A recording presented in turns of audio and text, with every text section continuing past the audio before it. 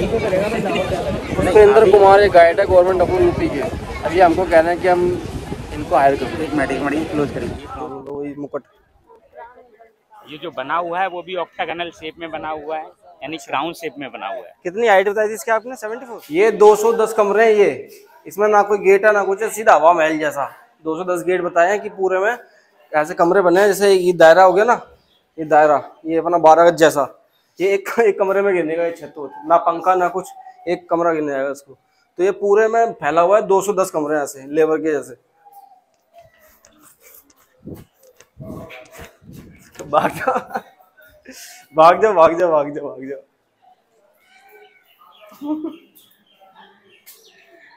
भाई साहब हमारे गाइड की हालत ढीली होती जा रही है। तो भाई 6 बज रहे हैं, ट्रेन 7 बजे की निजामुद्दीन से। बहुत लेट हो गया।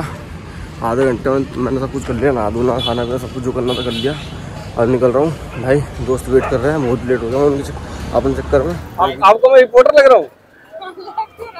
रिपोर्टर नहीं है। ये बंदे पहले ऑटो करके आ रहे हैं, अब मैं रुकूंगा इनके लिए। ये बैठ के पहले से ही दोस्तों के साथ बहुत लेट हो गया। 5:38 मिनट में कॉल किया और 7 बजे की ट्रेन थी। बताओ क्या करता, कितनी जल्दी करता। बहुत लेट हो गया भाई। कोई बोल राजकुमार फोन नहीं किया? फोन नहीं किया भाई, सोते रह गए। मेरा तो फोन ही चार्ज नहीं है भाई। 7:05 की ट्रेन है भाई। 6 बज गए भाई साहब, सूरज निकल रहा है 6 बजे का। भाई गाड़ी तो तेज चल रही है, डर लगने लग गया सवारियों को भी। कहाँ से कहाँ से एक केले में 3 बंदे 3 टुकड़े करे खाए। ये फालतू की बात है जो मैं डालूंगा नहीं। भाई बताओ, इन बंदों को चाय तक नहीं दी इनके घर वालों ने। क्या भागो ऐसे जाओ पिंजू बना खिलाओ। तुमने क्या पिया? मैंने भी कुछ नहीं पिया। कुछ नहीं मिला भाई खाने। सुबह और ये हसीन रोड।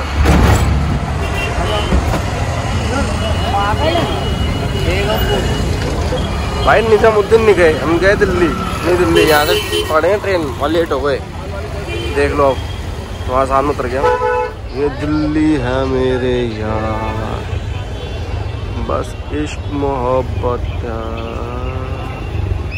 दिल्ली है दिल वालों की, दिल्ली दिल्ली। 5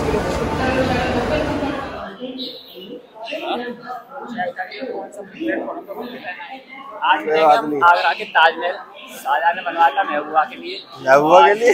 नाम पता कौन सी महबूबा के लिए बोला था? तो नाम नहीं पता मुझे। भाई देख लो ये प्लेटफॉर्म है, लोग इतने सारे हैं। सुबह सुबह की भीड़ है भाई।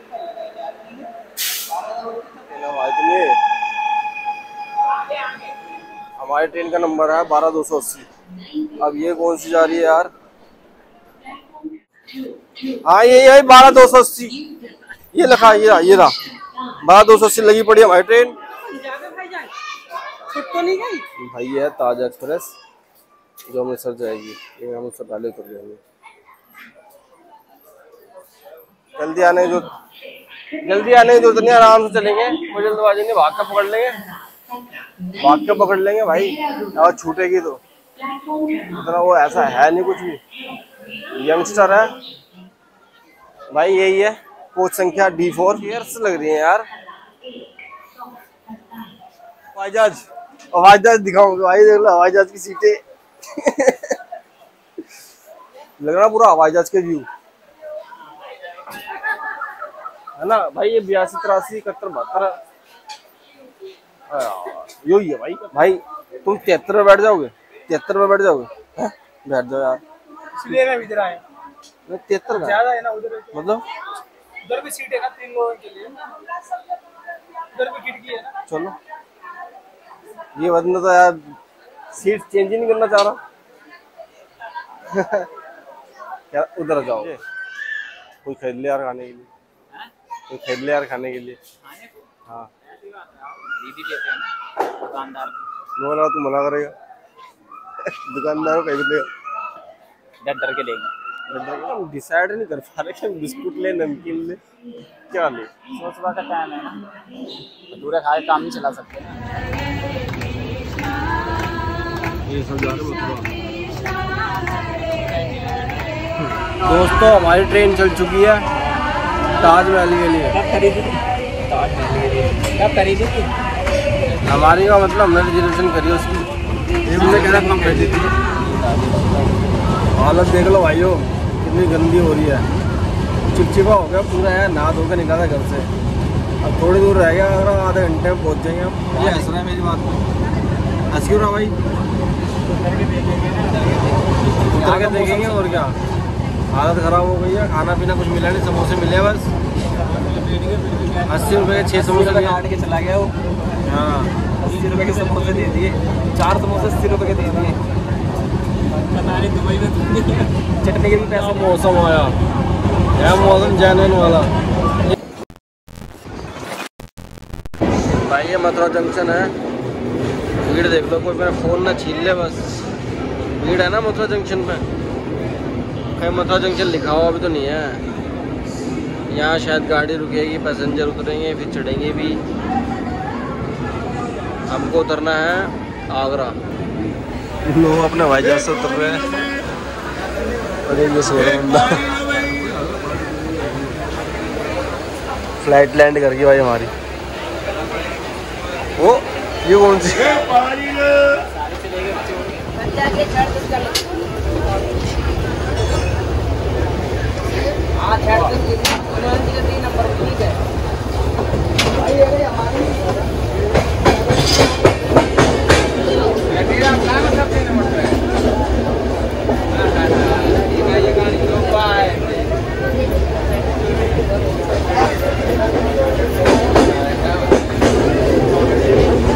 बस दोस्तों मथुरा पार कर चुके हैं, आधे घंटे में पहुँच जाएंगे आगरा।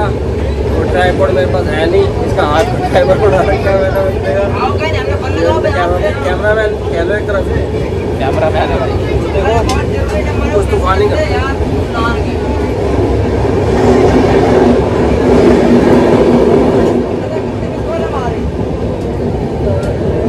ये होगी तूफानी।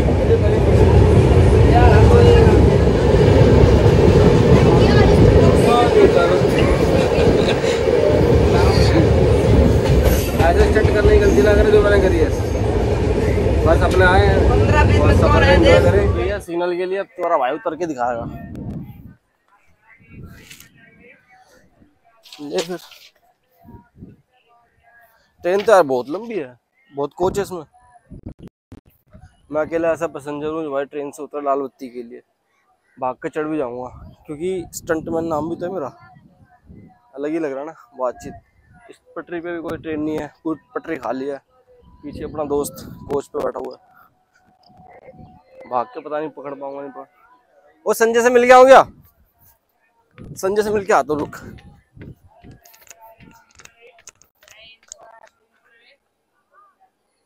ओए संजय है क्या?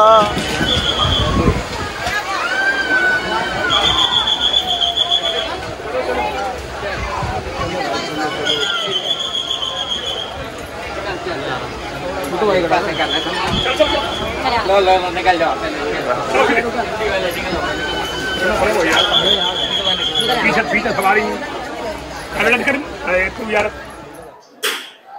भाई उतर गए हैं आगरा कैंट। भीड़ देख रहे हैं आगे, ऐसी भीड़ से उतरे हम। देखो उतरने की जगह नहीं दे रहे थे लोग, बड़ी मुश्किल से उतरे हैं। अब चल रहे हैं हम आगरा। आगरा मतलब आगरा तो आ ही गए हैं, ताजमहल चल रहे हैं हम। पहले भीड़ देखो तू यार, ऐसे ऐसे ऐसे भीड़ों में चढ़ के आ रहे। तुम चढ़ जाओगे? मैं चढ़ गया भाई, ऐसे में होता ना भाई। बेचारे भी परेशान हो तो।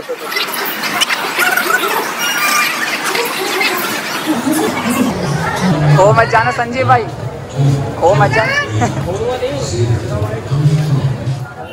आ गया तुम्हारा भाई आगरा छावनी। अब यहाँ से जाएंगे आगरा। आगरा मतलब ताजमहल जाएंगे। यहाँ से 5 किलोमीटर है, 20-20 रुपये रिक्शा लगता है। चलो दिखाते तुम्हें।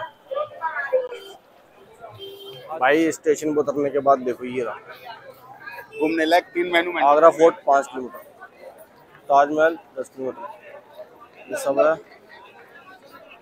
नहीं जाता है, पहुंच गए तो बस जाती है, बस ऑटो जाएगा मेन गेट पे और बस का 100 रुपया लेगा। वैसे भी आपका 30 रुपये सवारी लगेगा, मैं आपको डायरेक्ट लेके जाऊँगा 100 रुपया लूँगा तीनों का। ये लगेज वगैरह जाएगा नहीं, गवर्नमेंट प्रीपेड है। TRP पुलिस का 5 रुपये स्लिप चार्ज का लगेगा, पूरी जिम्मेदारी है। पढ़े लिखे लोग हो आप, देख लिए, आपको अच्छा लगे चलना, कोई जबरदस्ती नहीं है। चलो भाई। हाँ अंकल जी क्या कह रहे हो आप बताओ। मेरे पास ऑटो है, हाँ। घूमने का पैकेज है, हाँ 6-7 घंटे का। हाँ। ताजमहल देखो 2-2.5 घंटा, हाँ। आगरा फोर्ट देखो, हाँ। राजा गार्डन देखो, तिरुपति बालाजी मंदिर है वो देखिए, खाना वाना खाना है, मार्केट है। शाम को इसी गाड़ी से जाना होगा आपको, इसी गाड़ी पे लाके छोड़ देंगे 5 बजे। ठीक है, कितना रुपए लोगे? उसका 500 रुपए का रेट है सब लोगों का। बस बोले देखिए लिखा हुआ। सिर्फ हमको वहाँ जाना ताजमहल, तो ताजमहल जाने का 150 का, तो ये लेके गया था 150 आगे लिखा हुआ। ताजमहल भी छोड़ के आया हूँ। नहीं, सिर्फ हमको सिर्फ ताजमहल जाना है। ताजमहल छोड़ने का 150 का रेट है ना सब लोगों का। अरे अभी ऑटो वाला कह रहा 100 रुपए। अरे भाई जब वो बाहर वाले गेट पे छोड़ेगा, मैं बाहर वाले छोड़ दूंगा। मैंने मेन गेट पे छोड़ा कह रहा है।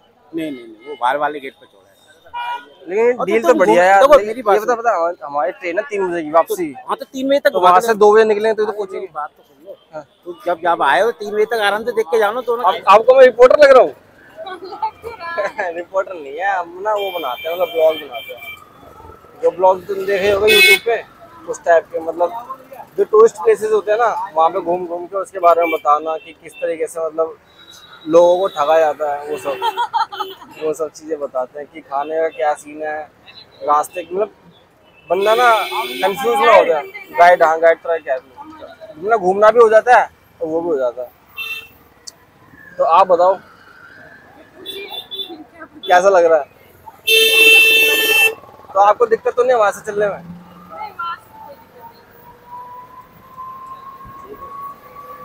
तो आपको मतलब अकेले एग्जाम देने के लिए आ गए थे दूर? बलिया से कितने किलोमीटर है? कितना होगा? कितने बजे बैठे थे सुबह ट्रेन में? 1 बजे रात के?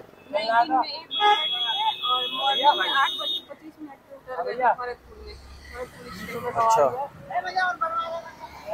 बहुत हो गया यार। हम तो अभी सुबह बैठे थे 7 बजे और अब उतर गए 10 बजे। अच्छा चलो कोई नहीं।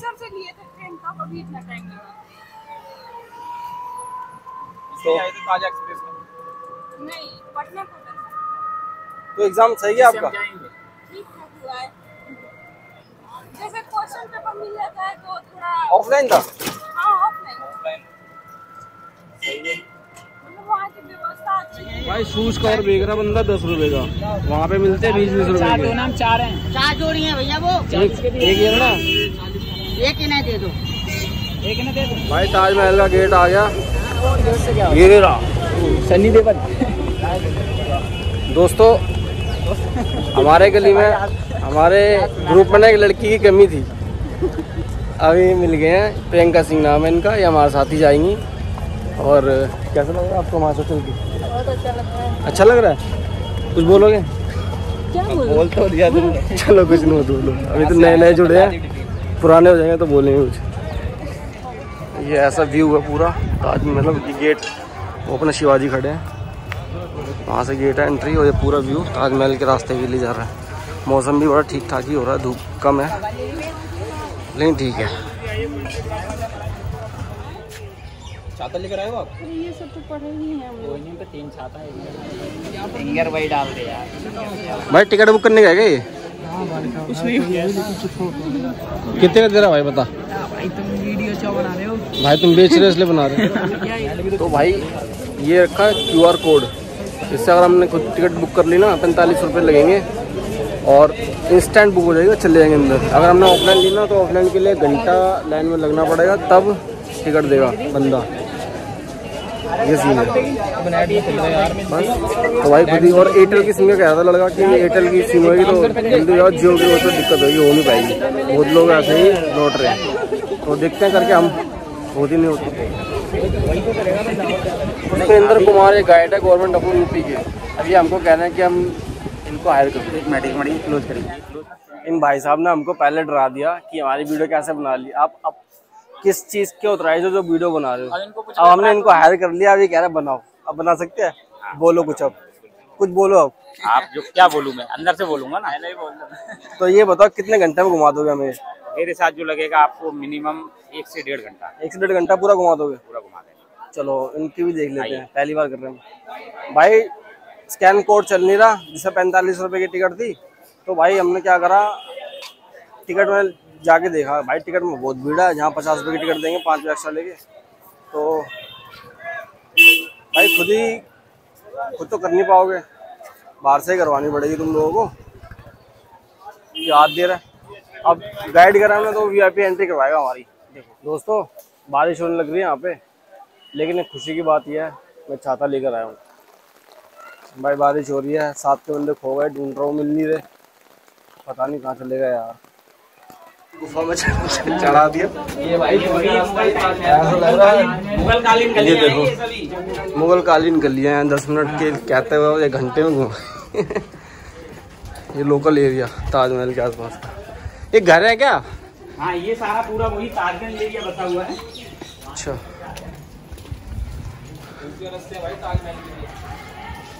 रास्ता तुम कितनी देर में तय करवा रहे हो?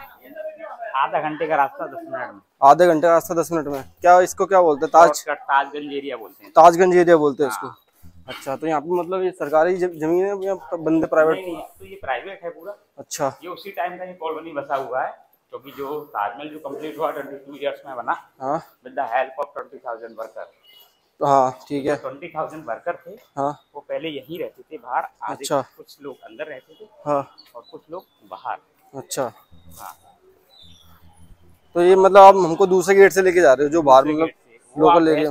हम आपको ईस्ट गेट से लेके जा रहे हैं। अच्छा, जितने भी टूरिस्ट आते हैं सारे वहाँ जाते हैं, सारे ये लोकल जो बंदे हैं उस गेट से? पुराना गेट है और पुराना रास्ता है उधर। हाँ, तो यहाँ से कोई नहीं जाता? हाँ, नहीं, यहाँ से नहीं। अच्छा, मेरे को तो ऐसा लग रहा है जितनी देर हमको चलते चलते हो गई ना, इतने में हम शायद बैग जमा करवा देते हैं। नहीं भैया, बैग जमा होता नहीं ना, वो पीछे पे निकाल दे। आइए चलते हैं। तो आसपास का एरिया तो बता दो जो अभी चल रहा है। आसपास है ये लोकल एरिया, आगरा ताजगंज ही है ना। ताजगंज है, हाँ, जो इसको ऐसे मुमताजाबाद भी बोलते थे। इसको मुमताजाबाद भी बोलते हैं? मुमताजाबाद, वहाँ अच्छा, जो पीछे से आए हैं वो मुमताजाबाद का एक बाजार लगता था वहाँ पर। अच्छा, तो मुमताज के नाम पर। भाई ताजमहल के अंदर जाने का ईस्ट गेट है, हम यहाँ से अंदर जाएंगे। वहाँ बहुत भीड़ थी, यहाँ से लोकल बंदे जाते हैं जो यहीं के हैं, वहाँ से सारे टूरिस्ट बंदे जाते हैं। ये VIP एंट्री कराएंगे हमारी, टिकट स्कैन हो रही है हमारी।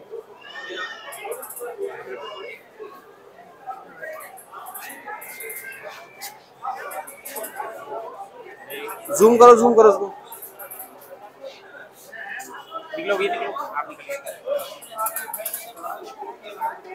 एक बंदा तो निकल गया भाई बाहर। ये हिस्ट्री है ताजमहल की, कैसे कैसे बिल्ड हुआ। राजकुमार ले पकड़।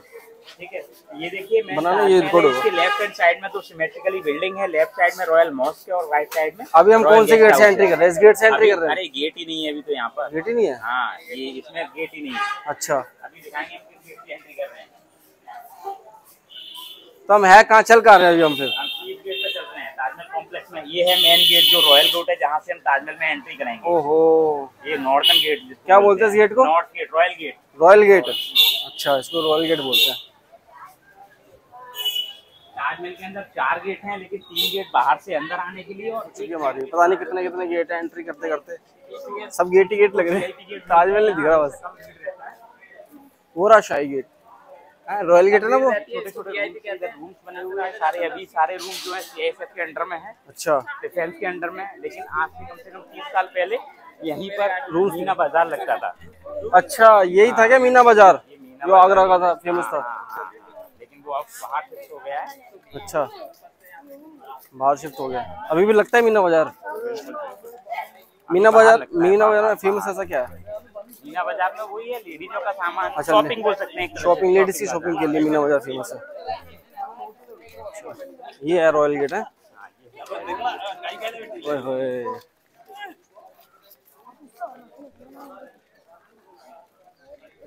भाई देख रॉयल गेट इसको बोलते हैं। आजा यहाँ,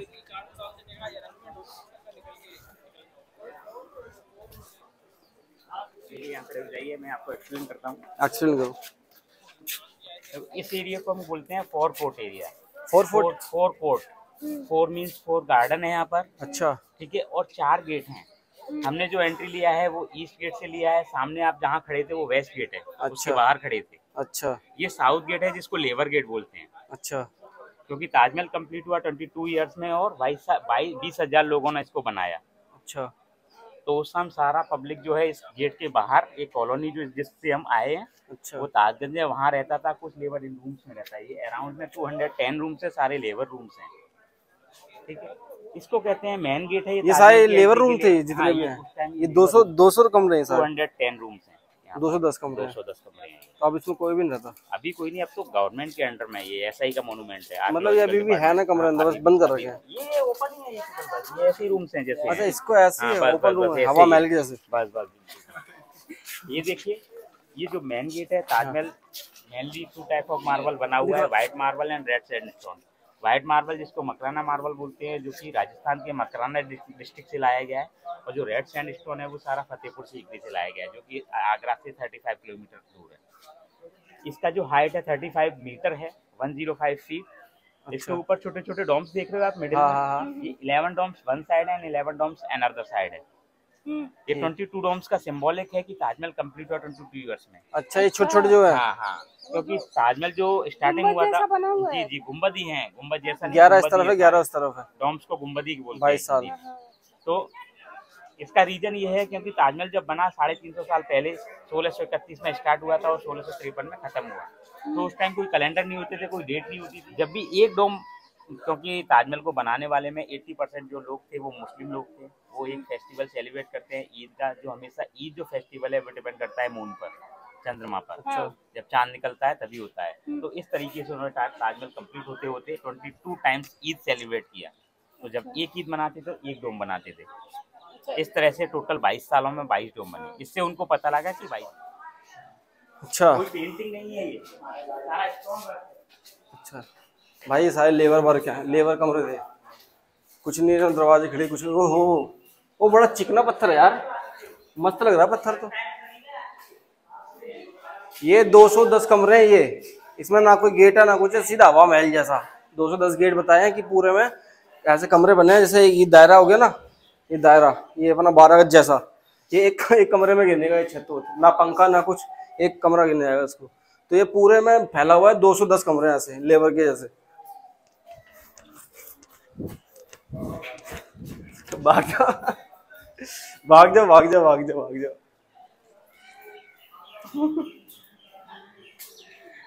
भाई साहब, हमारे गाइड की हालत ढीली होती जा रही है। कैलीग्राफी है। हाँ, कैलीग्राफी है ना, सारा कुरान का आयत लिखा हुआ है। ये कुरान की इतना ही कुरान, मतलब इतनी बड़ी कुरान एक इतने में अलग अलग वर्सेस लिखा हुआ है पूरे ताजमहल पे। आप जगह जगह अलग अलग वर्सेस, यहाँ जैसे लिखा है इसको कहते हैं सूर्य फज्र। सूर्य फज्र का मतलब मॉर्निंग प्रेयर। अच्छा, सूर्य फज्र। हाँ, और ये सारा अरेबिक में लिखा हुआ है। अच्छा। आपको पेंटिंग लग रहा हो लेकिन पेंटेड नहीं है, ये सारा स्टोन वर्क है, इनले वर्क है। अच्छा। पहले मार्बल को डिग आउट किया गया, उसके बाद ये जो ब्लैक बना है जो ऑनेक्स है, जो कि उस टाइम बेल्जियम से लाया गया था। अच्छा, ये ब्लैक जो है? हाँ, ब्लैक जो मार्बल है पूरा, ये जिससे लिखा हुआ है वो सारा ऑनेक्स है। मार्बल को पहले डिग आउट किया जाता था, फिर उसके बाद उसमें पेस्ट लगा के उसको पेस्ट किया जाता था। क्या पेस्ट? ग्लू लगा के, ग्लू नेचुरल ग्लू उस टाइम बनाते थे, हनी पाउडर से, मार्बल पाउडर, हनी से मार्बल पाउडर से। भाई घुस रहे हैं रॉयल गेट से सीधा ताजमहल। ओ भाई, क्या बात है।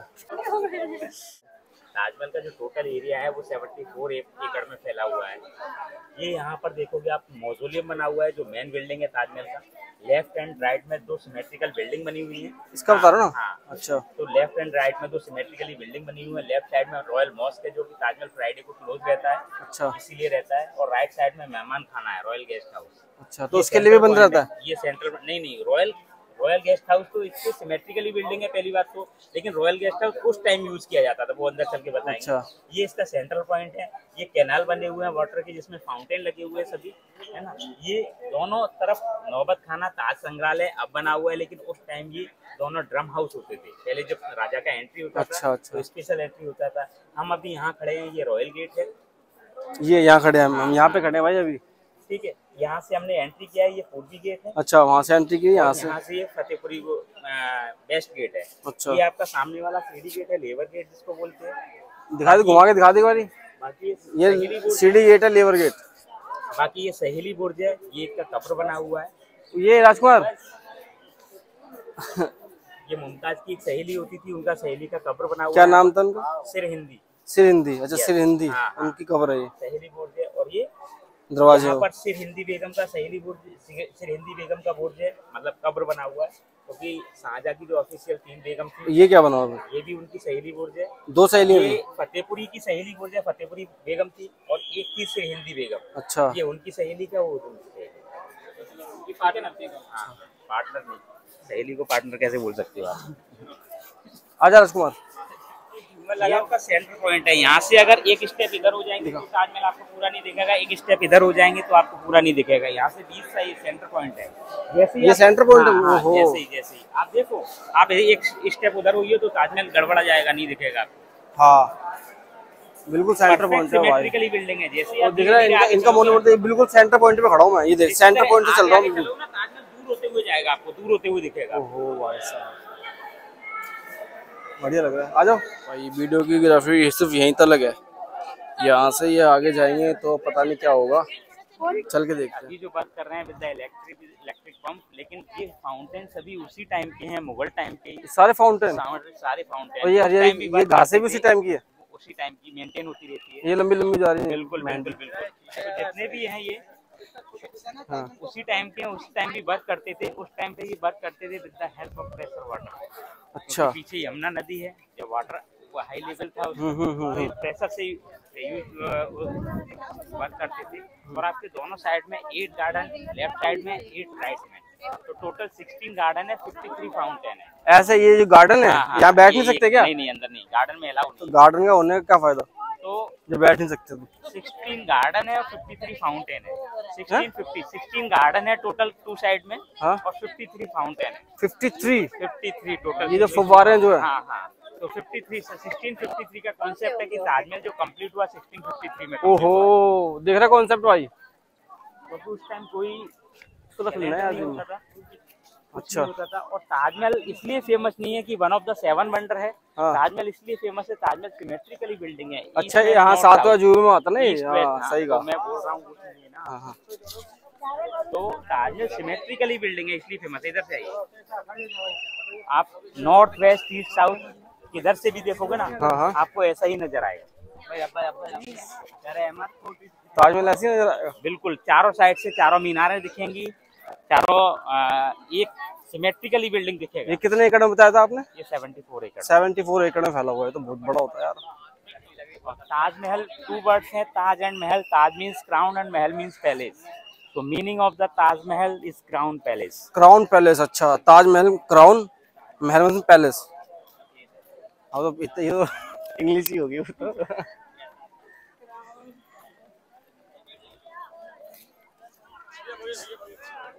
मतलब सम्राट का ताज हो गया ना इतना से, वही मुकुट। ये जो बना हुआ है वो भी ऑक्टागोनल शेप में बना हुआ है, यानी क्राउन शेप में बना हुआ है। कितनी हाइट बताई थी इसकी आपने? 74? हाइट नहीं बताई थी भैया, एरिया बताया था। हाइट जो इसकी है, मीनार की हाइट है वो 41 मीटर है। 41 मीटर? क्या बोल रहे हैं इन्होंने? जापानीज में बोल रहे हैं। जापानीज। अरे हमें तो पता ही नहीं रशियन में क्या है। जापानीज है। अच्छा, वही दोनों लोग का है ना, उनकी सहेलियों का, ये दोनों है ना। हाँ, इनकी सहेलियों का क्या नाम था? नहीं, सहेलियों का वो तो पीछे था, यहाँ नहीं है। ये वो है, एक खाना, मतलब एक मस्जिद है, एक वो खाने वाला है, मेहमान खाना। ये वो है भाई, ये मस्जिद, मेहमान खाना, ये ताजमहल। ताजमहल फ्राइडे को टोटली क्लोज रहता है। लोकल मुस्लिम लोग यहाँ आता है, नमाज पढ़ता है। हाँ भाई साहब, ये जल्दी कर रहे हैं हमारे गाड़ी, जल्दी जाने की। बिल्कुल। इनको छुट्टी चाहिए, हमको, हम जल्दी घुमा देंगे आपको। उसके बाद आप जो करना करिए। हाँ बताइए।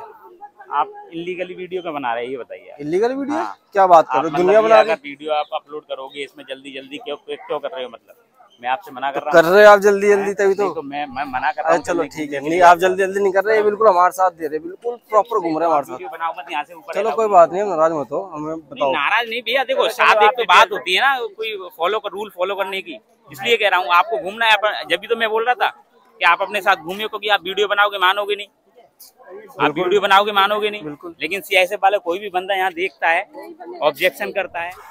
भाई साहब बिल्कुल पास से ताजमहल, सातवां जुआ अपनी आंखों से देखे, नंगी आंखों से। और ये अपना मस्जिद, यहाँ पे कौन से दिन बंद रहता है? फ्राइडे को क्लोज। ये फ्राइडे को बंद रहता है, मस्जिद है, नमाज पढ़ी जाती है इधर। और पीछे यमुना जी भी दिखाता हूँ आपको, चल के कितना बढ़िया लग रहा है, व्यू मस्त है। ताजमहल को शाहजहां ने बनाया, जो कि मुगल साम्राज्य का 5वां शासक था। अच्छा। मुगल साम्राज्य का जो पहला फाउंडर था उसको बाबर बाबर का बेटा, फिर हुमायूं का बेटा अकबर, जहांगीर का बेटा शाहजहां का बेटा औरंगजेब। टोटल 6 शासक हुए जिन्होंने भारत पर राज किया। हाँ। उसके बाद ब्रिटिश साम्राज्य आ गया, उसके बाद अपना इंडियन गवर्नमेंट। हाँ। ठीक है, तो ताजमहल को शाहजहां ने बनाया अपनी तीसरी बेगम मुमताज की याद में। तीसरी बेगम थी वो? तीसरी बेगम थी। अच्छा। पहले उसकी 3 रानियां थी, पहली फतेहपुरी बेगम, सिरहिंदी बेगम और मुमताज महल। अच्छा। तो पहली जो 2 रानियां थी उनके कोई संतान नहीं थी, इसलिए उनको मरने के बाद उनकी बॉडी को बाहर दफन किया गया दोनों गेटों पर। ठीक है, एक को फतेहपुरी गेट, वेस्ट गेट पर, पश्चिमी द्वार पर, और एक को पूर्वी द्वार पर। तो इन दोनों गेटों को उनके नाम से भी जानते हैं। वेस्ट गेट को फतेहपुरी गेट बोलते हैं और ईस्ट गेट को सिरहिंद गेट बोलते हैं। बाहर जो लिखा हुआ दिखाया है, हाँ, ठीक है, वो उन्हीं का बुर्ज बना हुआ है, ये सामने से जो उनकी दोनों बीवी हैं। हाँ, उनकी बाहर। और जो तीसरी बेगम मुमताज थी, उनकी 14 बच्चे थे, लेकिन उनकी जो डेथ हुई वो 14वें बच्चे की डिलीवरी के टाइम हुई। अच्छा। उनकी जो मुमताज की डेथ हुई वो बुरहानपुर में, एमपी में, जो अपना इंडिया में अदर स्टेट है वो एमपी में हुई थी। तो इस कारण से उनकी जो बॉडी को 3 टाइम्स बरीड किया गया। बरीड मतलब दफनाया गया, है ना। तो पहली बार जब वो मरी थी तो वहाँ पर एमपी में दफनाया गया, बुरहानपुर में एक गार्डन में। और सेकंड टाइम जब 6 महीने के बाद यहाँ आगरा लाया गया, तो जब इसका कंस्ट्रक्शन चल रहा है तो एक नीचे गार्डन में आपने एक चबूतरा देखा होगा। हाँ। तो वहाँ पर दफनाया गया। और जो थर्ड टाइम ताजमहल में अंदर। तो इस तरह से ताजमहल के अंदर 2 कब्र हैं शाहजहां और मुमताज का। 2 ओरिजिनल कब्र हैं जो कि अभी बंद हैं। 1 साल में एक बार खुलता है जब शाहजहां का उर्स होता है। उर्स मतलब डेथ एनिवर्सरी। अच्छा। वो अप्रैल के महीने में होता है। डेट उनका मुस्लिम कैलेंडर के हिसाब से डिसाइड होता है, हमको 10 से 15 दिन पहले मालूम पड़ता है। अभी जो ये ऊपर जा रहे हैं लोग, ये आपको रेप्लिका देखने हैं। 2 रेप्लिका बनी हुई है। ब्लैक ताजमहल का, ब्लैक ताजमहल। एक मिनट पहले सुन लीजिए। ब्लैक ताजमहल वो अभी बताऊंगा। दूसरा गार्डन है, वही है ब्लैक ताजमहल का फाउंडेशन, जो ब्लैक ताजमहल बनाना चाह रहे थे। हाँ, जो शाहजहां एक और ताजमहल, इस ताजमहल के बनने के बाद दूसरा ताजमहल बनाना चाह रहे थे, वो गार्डन, वो रिवर के उस साइड। लेकिन उनके बेटे औरंगजेब ने उनको हाउस अरेस्ट कर दिया आगरा किले में। सामने आगरा किला है ना। अच्छा, ये है आगरा किला। ये है आगरा किला। यहाँ पर दफन कर, हाँ, यहाँ पर उनको हाउस अरेस्ट, नजरबंद कर दिया। हाँ, नजरबंद कर, हाँ, मतलब बंदी बना दिया उनको, बाहर नहीं जाना है। तो उसके बाद 1653 में ताजमहल कंप्लीट हुआ। 1658 में उनको हाउस अरेस्ट किया गया। उसके बाद 8 सालों तक राजा वहीं रहे थे। ठीक है, वहीं से डेली ताजमहल का दीदार करते थे। और जब उनका डेथ 1666 में उनका डेथ हुआ, तो उनकी बड़ी बेटी रोशन आरा बेगम उनकी बॉडी को यहाँ तक लाई और अंदर बरीड किया। तो इस तरह से अंदर जो है 2 टाइप की कब्र हैं, 2 ओरिजिनल हैं और 2 रेप्लिका हैं। ओरिजिनल जो कि बेसमेंट में जमीन में, हाँ, जो कि साल में एक बार खुलती हैं, जब उनकी डेथ एनिवर्सरी होती है अप्रैल के महीने में। और जो अभी लोग हैं जा रहे हैं सभी ये रेप्लिका देखने जा रहे हैं। अच्छा, ठीक है। तो ताजमहल बना क्यों? इसका कारण है, जब उनकी जो तीसरी बेगम है 14वें बच्चे की डिलीवरी के टाइम मर रही थी, तो मरने से पहले उन्होंने अपने हस्बैंड से 3 विशेष मांगी। पहला विशेष यह था कि मेरे मरने के बाद आप शादी नहीं करोगे, क्योंकि ऑलरेडी 3 टाइम्स शादीशुदा थे। और दूसरा, उनके जो 14 बच्चे थे, 14 में से सर्वाइव केवल 6 ही कर पाए, 4 बेटे और 2 बेटियां। 4 बेटों में दारा शिकोह, शाह शुजा, मुराद बख्श और औरंगजेब। 2 बेटियां थी, रोशन आरा बेगम और जहान आरा बेगम। ठीक है। सर्वाइव 6 ही क्यों कर पाए? क्योंकि जब उस टाइम कोई मेडिकल फैसिलिटी नहीं हुई थी। और जब उनका शादी हुआ था मुमताज़ का, तो मुमताज़ थी 19 ईयर्स की। जब उनका डेथ हुआ तो 39 ईयर्स की। शादी के बाद टोटल 20 साल में 14 बच्चे। उस टाइम कोई मेडिकल फैसिलिटी नहीं हुआ करती थी, इसलिए जो उनके सर्वाइव लाइफ कर पाए वो केवल 6 कर पाए। हाँ। अब ताजमहल की वो ब्लैक ताजमहल की क्या हिस्ट्री बता रहे? अब ब्लैक ताजमहल बनने के बाद शाहजहां एक और ताजमहल बनाना चाहे थे ब्लैक मार्बल का नहीं बल्कि ब्लैक ऑनेक्स का। अच्छा। आप जितना भी ताजमहल में जो स्टोन वर्क देख रहे हो वो सारे वही सेमी प्रीशियस स्टोन है जो हम ज्वेलरी में यूज करते हैं। और ये सारे ही सेमी प्रीशियस स्टोन उस टाइम अलग अलग जगह से अलग अलग देशों से लाए गए। जैसे कि जो ब्लैक स्टोन है जो कि लिखा हुआ है, सारा कुरान का आयत लिखा हुआ है इस पे भी चारों साइड से अलग अलग वर्सेस लिखा हुआ है, तो वो सारा बेल्जियम से आया। जो इसका मेन स्टोन है ऊपर बॉर्डर देख रहे हो ना, हाँ, रेड वन जो फूल बने हुए हैं, हाँ, ये इसका मेन स्टोन है जो 60% यूज किया गया है ताजमहल में, जो 60% यूज किया गया है। हाँ। क्योंकि ये स्टोन जो है इसको हम कहते हैं हकीक, रेड वाले को। अच्छा। जो कि सूरत से लाया गया है, इंडिया की सूरत जगह से लाया गया है। और इसका मेन स्पेशलिटी है कि ये फायर स्टोन है। जब ताजमहल मेनली सनराइज और सनसेट में कलर चेंज करता है, आपको पता होगा, तो सनराइज में अलग तरह का दिखता है, सनसेट में अलग तरह का दिखता है। अभी कौन सा दिख रहा है? अभी कुछ नहीं, अभी तो व्हाइट का व्हाइट ही है। और ताजमहल का प्रत्येक 6 से 7 ईयर में एक बार सफाई होता है, सफाई होता है और वो मड थेरेपी उसे होता है मुल्तानी मिट्टी से। अभी ताजमहल का पूरा सफाई हो चुका है जो डोम को छोड़कर। ये सबसे ऊपर जो लगा हुआ है जो गुम्बद के ऊपर, वो हाँ, पिनेकल। क्या वो सोने का है? अभी नहीं है सोने का, लेकिन मुगल टाइम्स में सोने का। तो उसके बाद ब्रिटिश लोग आए, ब्रिटिश लोग इसको ले गए सारा सोना निकाल।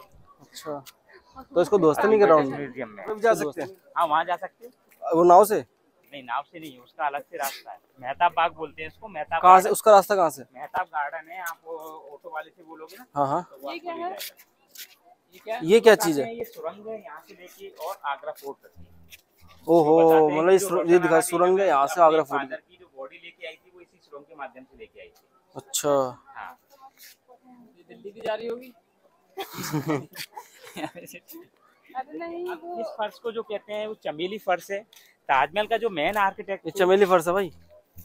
ताजमहल के जो मेन आर्किटेक्ट थे वो थे मेनली एक ईरान से, दूसरे पर्सिया से, जिनका नाम था उस्ताद अहमद लाहौरी और ईसा फंदी खान। हाँ, उस्ताद अहमद लाहौरी। उनकी देख रेख में, उनके सुपरविजन में सारा काम हुआ ताजमहल का। अच्छा। हाँ, और जितना भी फ्लोर डिजाइन बना हुआ है यहाँ पर वो सारा पर्शियन डिजाइन है और कारपेट डिजाइन। मतलब ये बनते बंद क्यों हो गया? तो मैंने बताया ना, उनके बेटे औरंगजेब ने उनको नजरबंद हाउस अरेस्ट कर दिया। उसका रीजन है, कुछ राइटर लिखते हैं कि औरंगजेब क्रूर था, मतलब निर्दयी था, वो उसने सभी को मार दिया। अच्छा। कुछ लोग बताते हैं, अच्छा, कुछ लोग ये बताते हैं हाँ, कि जो शाहजहां थे वो बहुत पैसा खर्च कर रहे थे, तो इसलिए उन्होंने मना किया, तो नहीं माने, इसलिए उनको हाउस अरेस्ट करना पड़ा। अच्छा, इसलिए वो बनते रह गया। हाँ, इसलिए बन जाता वो। तो ये सारा मार्बल लगा हुआ ना? ये सारा मार्बल।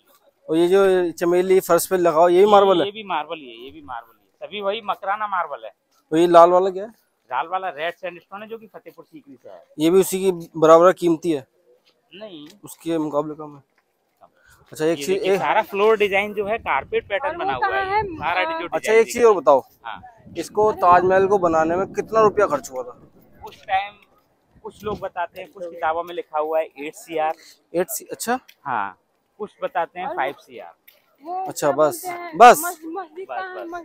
मस्जिद वो था ना, ये तो वो खवा ना, ये वो है खान, मतलब शाही खाना। आप जो पिनेकल देख रहे हो ना, उसका हाइट कितना होगा आपके हिसाब से? ये हमारे हिसाब से होएगा यार, कितना होएगा ये? 60-70 मीटर है। 60-70। केवल पिनेकल का हाइट पूछ रहा हूँ मैं, केवल जो ब्रास का मेटल का बना हुआ है ना, उसका होएगा कितना होएगा? 25 मीटर। 25 मीटर पिनेकल की। 10 मीटर हाइट है बस। वो मौसम तो बढ़िया हो गया भाई। चल के थोड़ा सा देखते हैं मस्जिद में होता क्या है, देख लेते हैं। मस्जिद तो बंद होगा। सेम ऐसा ही बना हुआ है। इसको बना दिया भाई, गाइड कर लिया हमने गलती से, भी जल्दी कर रहा जाने की। अब बोले तो सही बात। अब ना भाई, तुम लोग आओ ना कभी, गाइड मत करना, अपने आप ही आना, अपने में ज्यादा मजा आएगा। चलो भाइयों, बारिश हो रही है, ऐसे में बंदा कभी आएगा क्या? यार साफ नहीं आ रही, आ गई वो बारिश, उजड़ा चमन तुम्हारे सामने। भाई बंदे छुपने के लिए यहाँ पे शरण ले रहे। शाही दरबार क्या खूबसूरती है ताजमहल की। मौसम भी बड़ा जहर हुआ पड़ा है, बारिश आ रही है। इस तरफ अपने यमुना जी, इस तरफ अपना गार्डन। हाँ क्या बता रहे हो? डोम के बारे में, वो जो डोम है ना, ये वाला डोम, आपने हुमायूं टॉम भी देखा होगा। हाँ। और भी सारी मोन्यूमेंट देखी हाँ। होंगी, लेकिन जो ये वाला डोम है परफेक्टली सिमेट्रिक, परफेक्टली बना हुआ है, इसलिए इसको हम अनियन शेप डोम बोलते हैं। अनियन शेप, यस, प्याज वाला है ना। हाँ, प्याज वाला, क्योंकि इसका जो स्ट्रक्चर बना हुआ है डबल डोम स्ट्रक्चर है। पहले उन्होंने एक डोम बनाया, फिर डोम के ऊपर डोम बनाया। अच्छा। इसलिए जो अंदर आपका साउंड भी होता है ना, एको होता है। अंदर थोड़ा साउंड है जो एको होता है। और आपको मैं बता रहा था, ईच कॉर्नर पे एक मीनार है। किस कॉर्नर पे? ईच कॉर्नर पे, प्रत्येक कोने पे एक मीनार है। ये आपको दूर से देखोगे तो सीधा लगेगा, लेकिन ये रियलिटी में ऊपर से हल्का सा टिल्ट आउटसाइड है, बाहर की साइड झुका हुआ है। अच्छा, ऐसा क्यों? इसका 2 रीजन है। हाँ, इसका 2 रीजन है।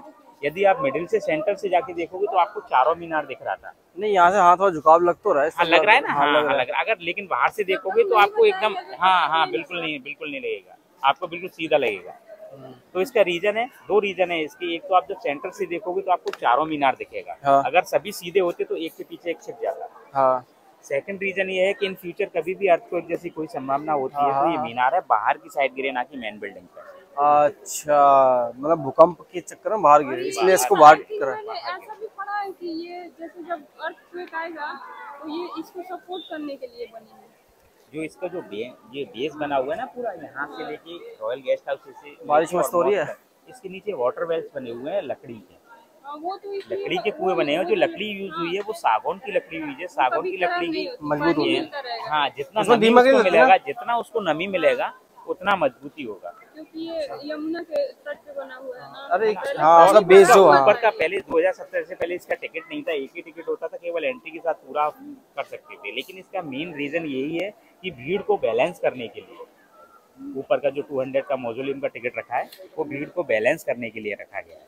पर पर्सन 200 रुपये। पर पर्सन 200। तो जैसे उसके अंदर नहीं जा सकते, बाहर करेंगे ना? बाहर ही बाहर।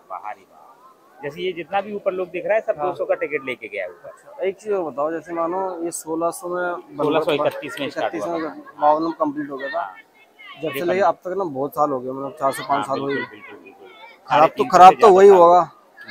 आप देख सकते हो, आप पास से नजदीक से हो गया, कुछ होता ना, कुछ जो थोड़ा बहुत होता है रिपेयरिंग भी होती है। हाँ, डिपार्टमेंट ऑफ आर्कियोलॉजिकल है, पुरातत्व विभाग है, उसके बंदे हैं, वो सभी उसका काम करते हैं। अच्छा। हाँ, जैसे मतलब कुछ भी खराब होता है उसको लगा देते हैं। कोविड से पहले वही जनरेशन के लोग करते हैं, वही जनरेशन जिन्होंने बनाया, उनके जनरेशन टू जनरेशन फैमिली वाले लोग बाहर रहते हैं, तो वही लोग इसको रेंट पेंट करते हैं। अच्छा। और बाहर आज भी इसी सेम टेक्निक से, उस टाइम कोई मशीन नहीं होती थी, कोई टेक्निक नहीं थी, लेकिन तभी इसको 22 साल लगा। इस मेन बिल्डिंग को बनने में 17 साल लगा, केवल व्हाइट बिल्डिंग को। बाकी सारा कॉन्सेप्ट जो है तो ये पूरा हैंडमेड है?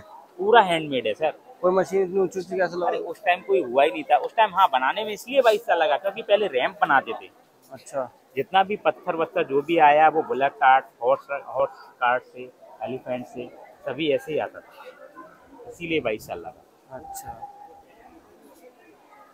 22 साल का आपको और ज्यादा लग जाएगा, जबकि सारी सुविधा है। आजकल सारी सुविधा होने के बाद भी परफेक्टली नहीं दिखता है। जी, बहुत अच्छी बात है। लेकिन बिल्डिंग तो बनाया है उन्होंने। आपका यहाँ बाइक ट्रेन सामान आ जाएगा, और आप ये देखो बाइक ट्रेन वगैरह से काम हो जाएगा। ऐसे करके बना हुआ है। अरे आप जल्दी बन जाएगा, क्या हो गया तुम्हें? आप गलत बोल रहे हो, लेकिन इससे अच्छा बन जाएगा। ऐसा नहीं बन पाएगा, नहीं बन जाएगा, इससे अच्छा बन जाएगा। इंडो इस्लामिक है ये, इंडो इस्लामिक आर्किटेक्चर। ये देखो फुब्बारा,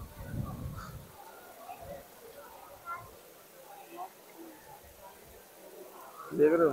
ताजमहल भीग रहा बारिश में, ये लड़का भी भीग रहा है। कर देगा। ये है प्रियंका सिंह, ये इतना थक चुकी हैं कि ये 3 दिन से सोई नहीं है। अब ये ताजमहल में बैठे बैठे ये कह रही है हमें नहीं घूमना है। बहुत घूम ली। उसको घूमना इतना पसंद है, तो घूमती है पहाड़ पे, यहाँ वहाँ जाना। हम पहली बार बोर हो गए हैं। बोर हो गए क्यों? मतलब इसमें ही होता है कि नहीं वो करता है, जैसे एंजॉय करता है इंसान। आप लोग हैं तो थोड़ा अच्छा लगा, अगर अकेले होते तो हम भाग जाते। ऊपर जाने की जो वाइट वाइट दिख रहा है, उसमें ऊपर बंदे हैं, उस पर जाने के लिए अलग से चार्जेस है। कितने पर पर्सन? 200 रुपये।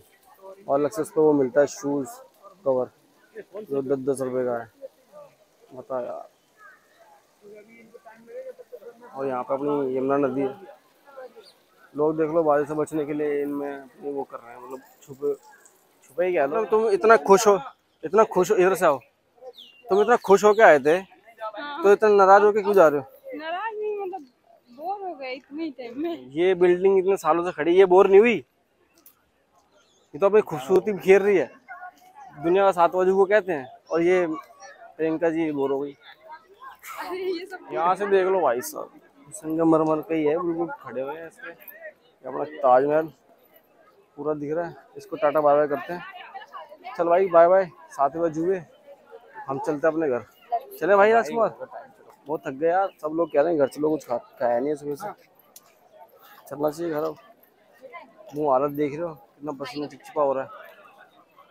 कहाँ गए साथ के बंदे? चलो, ये तो ज्यादा थक गई है।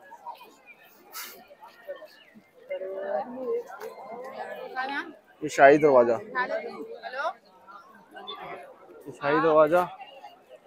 और ये अजूबा। कितनी भीड़ है यार, लोग हर दुनिया के कोने से आते हैं।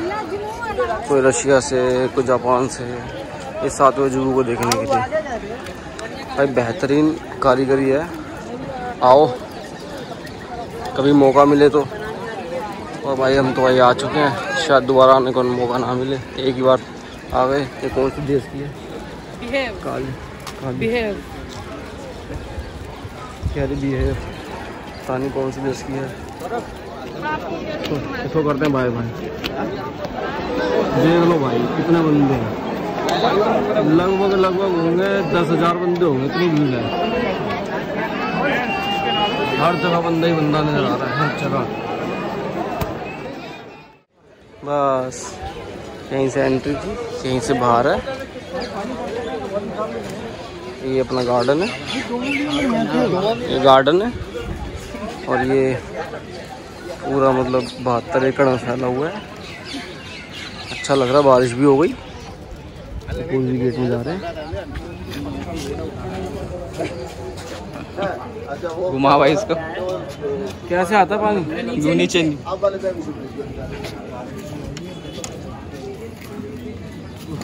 बना इसको, बना आगे से बना रहा, रुक जा, ढंग से बनाऊंगा। देख लो भाई, ये बटन और ये पानी है। ऐसे पीना है, ऐसे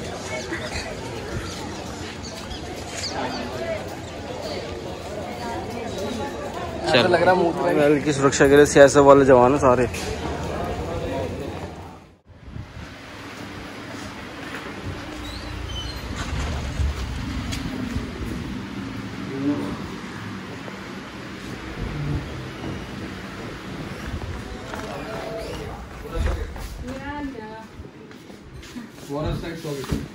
बैठिए भाई लंच करने के लिए। इस रेस्टोरेंट में खाना खाने के लिए, कैफे रेस्टोरेंट।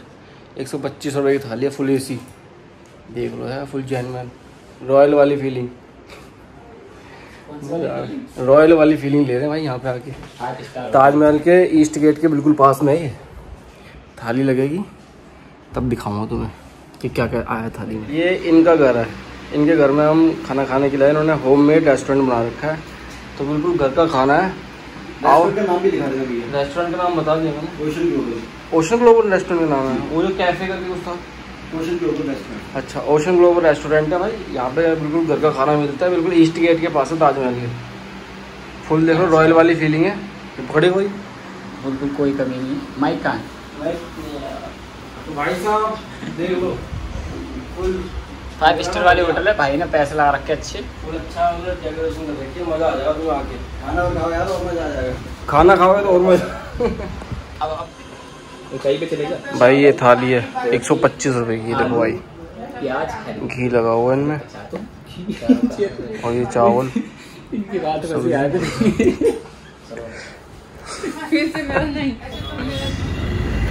पे। कौन है ये? शिवाजी। देखो यार आगरा की मेट्रो का काम चल रहा है, ये पूरी अंडरग्राउंड मेट्रो चल रही है। देख रहे हो मेट्रो? भैया मेट्रो या नहीं चालू हो चुकी है? हैं? अभी चालू नहीं हुई है, काम चल रहा है। अच्छा, कब तक चालू हो जाएगी ये? कब तक चालू हो जाएगी ये वाली? 2 साल लगेंगे। अच्छा, तो भाई 2 साल और लगेंगे। मेट्रो तो बन चुकी है, 2024 में चालू हो जाएगी। थोड़ा काम फुल तेजी पे है। भाई साहब देख रहे हो, फुल चिकना चिकना मुंह लग रहा है। आगरा में ताजमहल घूम लिया, अब जा रहे हैं अपने घर, होटल में बैठे हुए हैं। बारिश हो रही थी, बहुत तेज नहाए थे सारे लोग। मतलब दिल्ली ऐसा ही हाल है। अरे तेल गिर रहा है 1 किलो 80 रुपये वाला। ये चिकनाहट, ये ऐसे चिपकी गर्मी है। ठीक है, अब मिलते हैं नेक्स्ट ब्लॉग में। Thank you. देखो बिजली वाली बसें चल रही है ना, ऐसी बहुत बसें हैं। आगरा कैंट है दिल्ली, ये यूपी का। वापस जा रहे हैं दिल्ली के लिए ट्रेन पकड़ने के लिए। बहुत बारिश हो रही है भाई साहब, बहुत बारिश हो रही है।